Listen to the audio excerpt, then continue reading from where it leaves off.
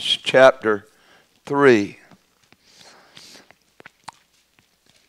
Philippians 3, and I'm going to begin to read at verse 12. Philippians 3 and verse 12. And while you're turning there, let me say this. No matter what you're facing, no matter what you're going through, listen to me. Faith is the victory. Now let that sink in. Faith is the victory. Read with me, beginning with verse 12. Not as though I had already attained, either were already perfect, but I follow after, if that I may apprehend that for which also I am apprehended of Christ Jesus.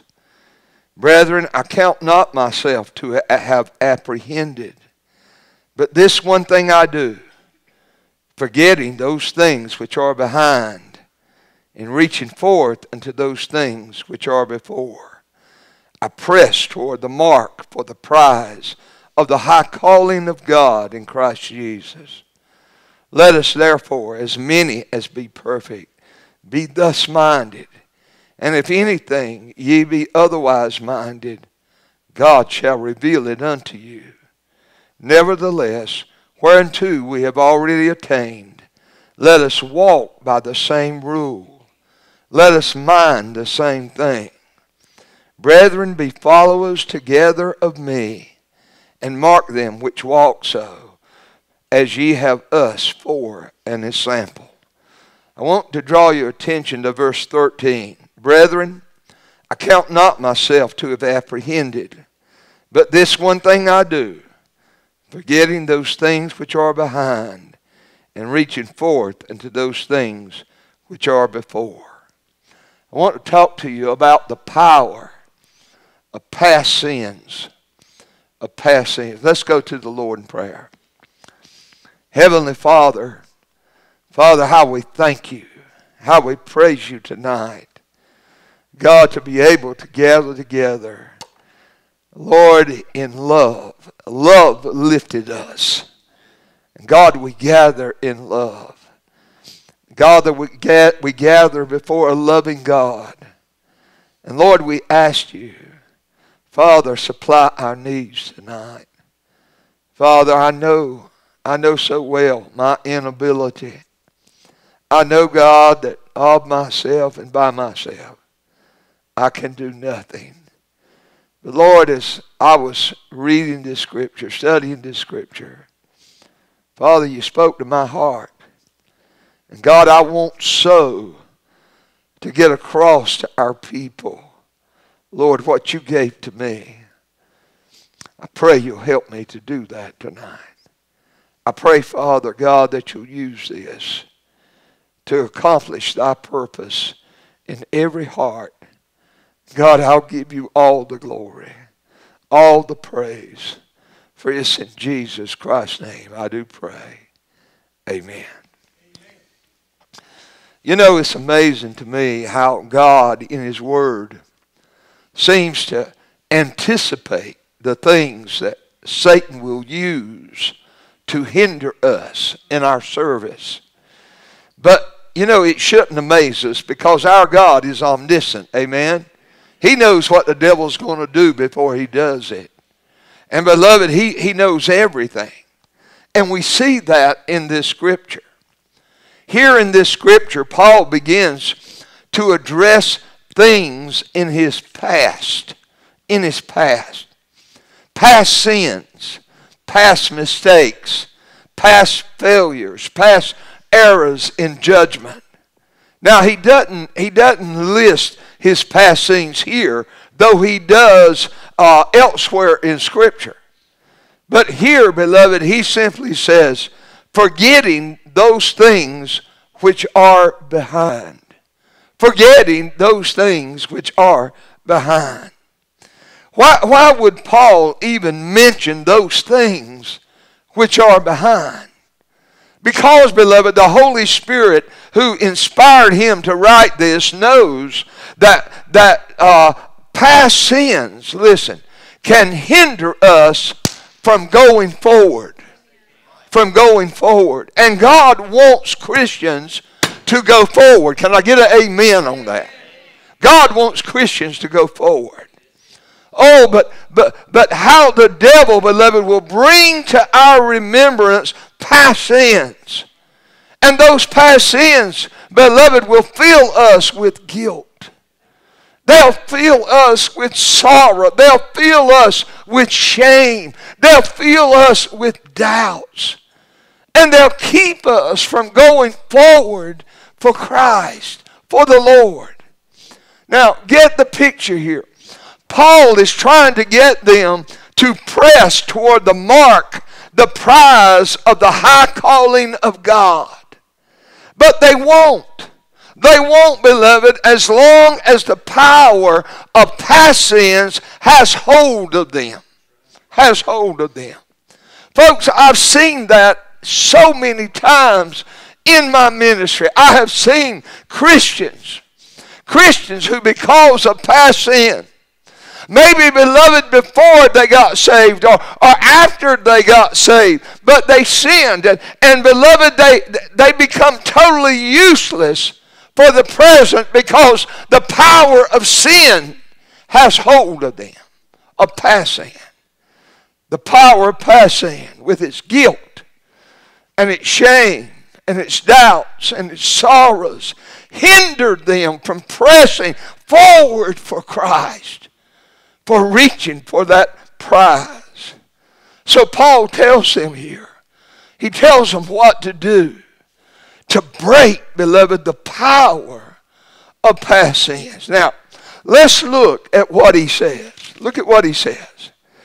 He says, forgetting those things which are behind. Paul begins by saying, if you want to move forward for Christ, you've got to forget those things behind. Now, somebody says, preacher, that's impossible. It's impossible to forget. You know what? You're right. You're right. It is impossible. I mean, how many of us, beloved, can forget something bad? Something bad that happens in our life, especially, beloved, if it's bad that we have done. How can we forget that? I mean, if you go get drunk and you pull out in front of a car and somebody gets killed, can you ever forget that? Can you ever forget it? Or if you tell a lie and you ruin somebody's life, I mean ruin it, beloved, can you ever forget that? No, we can't. We can't. Folks, it's impossible to will yourself to forget the past, but, beloved, I would remind you that with Christ, all things are possible. All things are possible. But how is it possible to forget our past sins, beloved, even with Christ? Folks, it's possible, listen, by neglecting the past. By neglecting the past. The Greek word that's translated forget here is the word adelphos. Adelphos. And beloved, it means to neglect. To neglect. Paul, beloved, listen, he didn't literally forget the past. I mean, if you read the Bible, you'll see several times when Paul, beloved, mentioned his past. I mean, he didn't literally forget it. Beloved, he told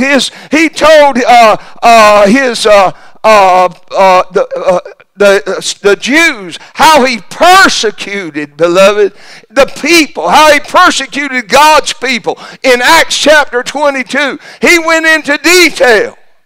He said, I persecuted him even unto death. He didn't forget that. Not literally. Not literally. Chapter 26 of Acts, Paul admitted, beloved, that he had been a Pharisee, an enemy of Christ before his conversion. Look in this same chapter, verse 6. Paul speaking about himself, he said, concerning zeal, persecuting the church. He said, I persecuted them. I put them to death. I threw them in jail. Paul said, of sinners, I am chief. I am chief. Oh, listen. Paul, look, beloved, Paul hadn't forgotten his past, but he had, listen, neglected his past through Christ. Through Christ. See, the word neglect, according to Webster's 1828 dictionary, beloved, means to omit. To omit. Folks, Paul omitted his past. He neglected his past. He showed indifference to his past, beloved. How did he do that? Listen to me. By faith. By faith in Christ. By faith. By faith. Folks, faith, listen to me, is as necessary for our past sins as it is for our present. It's as necessary. Listen, you can't be saved without faith. Amen? Beloved, we sin now, and beloved, we have faith that our sin is under the blood. Amen? Let me tell you something. You've got to have that same faith for those past sins. That it's under the blood. That it's under the blood. And if it's under the blood, you omit it. You omit it. You omit it. Paul, beloved, hadn't forgotten his terrible sins of the past, but he omitted them, beloved, from any importance whatsoever, because he believed, listen to me, he believed, beloved, they were paid for. They were paid for. He believed, beloved, that they were under the blood of Christ. Of Christ. And because they were, he believed God. When God said, I have cast your sin from as far as the east from the west. He believed God, beloved. God had cast his sin away just like he said he would. He believed God when God said, I see them no more. He believed God when God said, your sins were as white, as scarlet and red like crimson, but I made them white as snow. He believed God. He believed God. Oh, Satan wanted him to feel guilt. Satan wanted him to feel shame. But beloved, his past sins were no more. How can you feel guilty for something that no longer exists? How can you? I'm preaching to myself tonight because I've had this problem. How can you? Satan wanted him to wallow in sorrow, to wallow in despair, to wallow, beloved, in defeat, beloved, over past wrongs that he had done. How can you sorrow and despair, beloved, over that which God has declared clean? How can you? How can you? Folks, Paul broke the power of past sin in his life by faith. By faith in what Christ had done for him on that cross. By faith, beloved, in what God said about his past sin. And he remembered his past, beloved, but it had no power over him through what Jesus had done. Through what Jesus had done. You see, those things behind were neglected. Were neglected. They were treated with indifference, beloved. Why? Why should he consider them? They were gone. They were gone. They were gone. They were gone. They were omitted by the blood of the Lamb. They no longer existed. And because of that, Paul, beloved, could press forward. Forward for Christ. Forward. Tell me, Christian,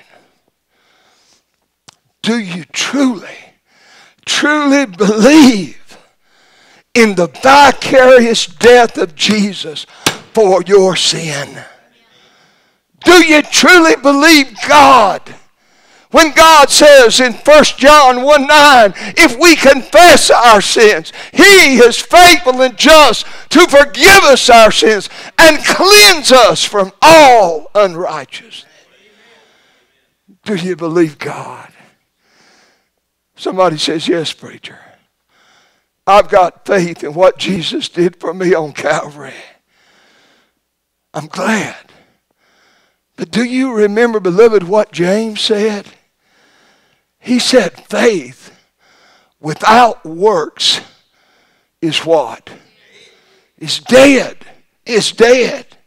In other words, beloved, there is a living faith. And that living faith, beloved, when you have that living faith, beloved, that shows itself in what you do. In what you do. And then there is a dead faith, beloved, and that dead faith will not show anything because it's dead. It's dead. Now, that dead faith can't help you. It's not real faith. But if you have a living faith, a real faith, beloved, in Jesus dying for your sin, it will show. It will show, beloved. You won't still be sorrowing over past sins. It will show. You won't feel that old guilt anymore. It will show, beloved. You will not be under the power of sin. The power of sin. No, you will press on. You'll press on for the mark of the high calling. You will press on toward perfection. Serving Him and loving Him with joy and gladness, not wallowing in the things that no longer exist. That no longer exist. How many of you, when you were coming up, your mamas and your daddies talked about the booger man gonna get you? Oh, I see some hands. Okay. Mr. Marshall did that to you, didn't he? Should. Okay. Guess what? You were scared then because you really believed there was a booger man, weren't you? But you know what? One day you started believing the truth that there wasn't a booger man. And you were no longer afraid. Amen? Folks, those sins that we have committed, and I say we, those sins which are behind us, those sins which we've committed in our past, beloved, they are no longer there. They're gone. They're gone. So why do you sorrow over them? Why do we fret over them? Why do we, beloved, consider them? We ought to neglect them. We ought to neglect them. I hope I'm getting this across. Look at your Christian life. Look at it now. Are you living in the past? Or are you pressing forward? Pressing forward. Have you neglected, omitted that which is behind? Or are you, beloved, grieving like you just did it today? Today. Paul says, press forward, Christian, for the prize. Forgetting those things which are behind. He said, be followers together of me. You have me for an example. I've got these things, but they are behind. And I neglect them. I omit them. They don't exist anymore. One other thing that the Holy Spirit brought to my attention as I was studying this. Because Paul believed those past sins, I get this, actually spurred him on to the prize before him. How about that? Because he believed, beloved, those past sins actually spurred him on forward, pressing forward. Somebody says, preacher, I don't understand. Listen, if you look at your past sin in unbelief of what Jesus has done, they will cripple you. Beloved, they will haunt you. They will, beloved, keep you from going forward. But if you look at your past sins as Paul did through eyes of faith, beloved, they will motivate you to press on toward the prize. You say, preacher, I don't understand. Listen, it's all in how you look at those things behind you. It's how you look at them. Let me put it this way. As a Christian, if you look back on your past in unbelief, what will you see? You'll see your sin still there. That's what you'll see. You will see it, beloved. You will feel the old guilt. You will feel, beloved, the same old shame. You will feel the same old sorrow. And the power of past sins has got you. Has got you. But if you look, beloved, at your past as Paul did in faith, what do you see?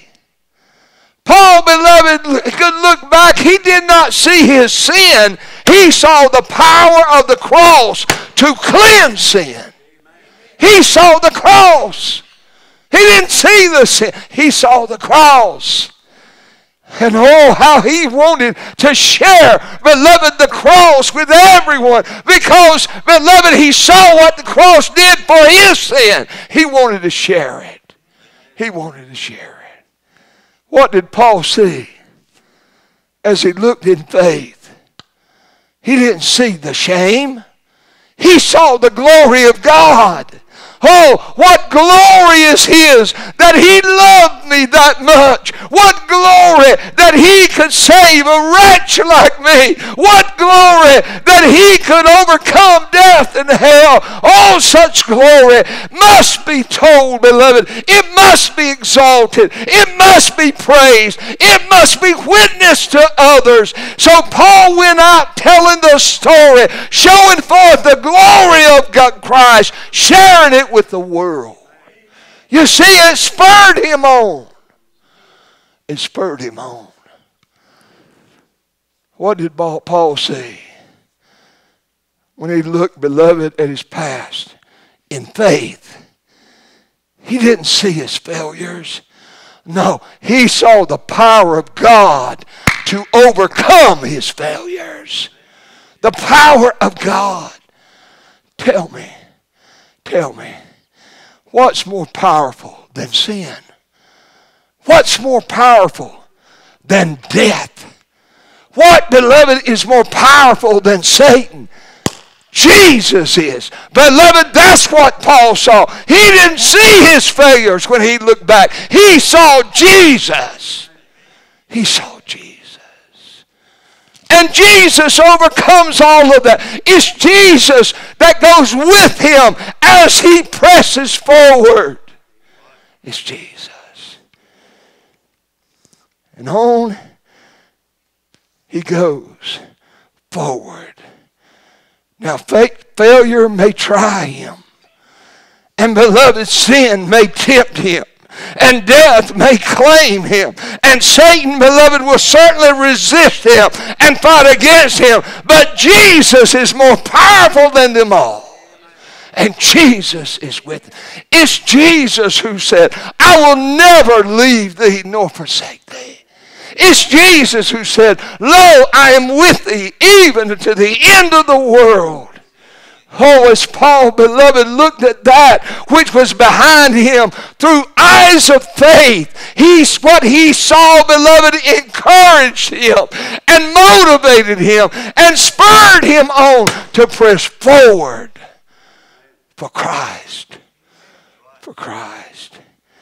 And press forward he did. Taking the gospel, beloved, all over the known world of that day. Folks, all of us. That's one thing about past sins. Past sins make you feel like you're the only one. You did this thing. And you're the only one. Let me tell you something. All of us have done wrong things. Before we got saved, and I dare say after we got saved. Amen? Come on. If we got a super saint here, I want to know it. I don't think we do. I don't think we do.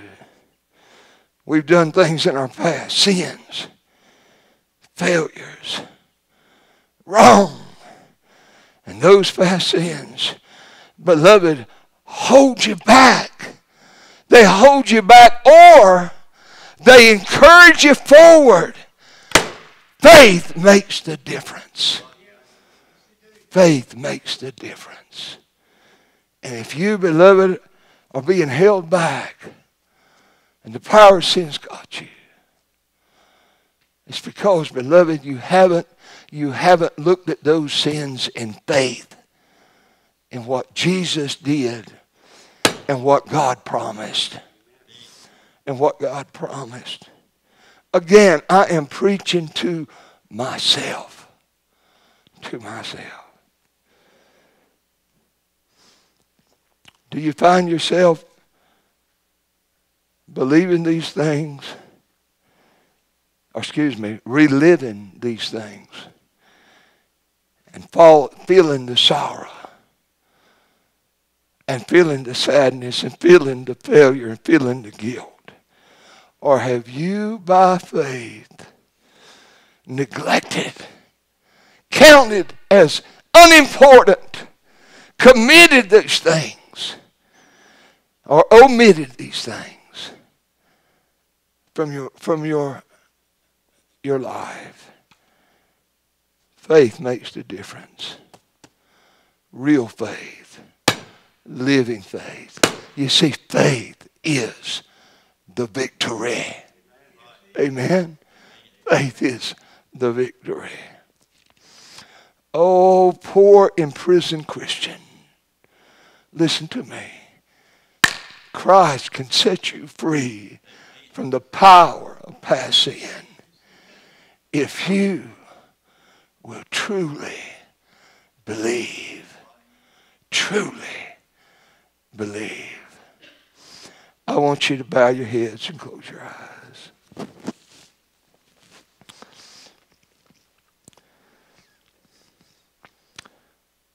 Heavenly Father, I think about all the time, all the hours, God, that I have spent grieving over past sins. Grieving, God, over things I've done that are behind me now. Grieving, God, over things that don't exist anymore. God, what a foolish thing. What a foolish thing. When all I had to do was pick up your word and, God, believe what Jesus did, really did, for me on Calvary. Believe, God, what you have said about my past sins. And Father, Lord, since you showed me this, God, I felt those fake chains fall away. And God, I feel free. I feel free. God, I thank you for that. I thank you for that.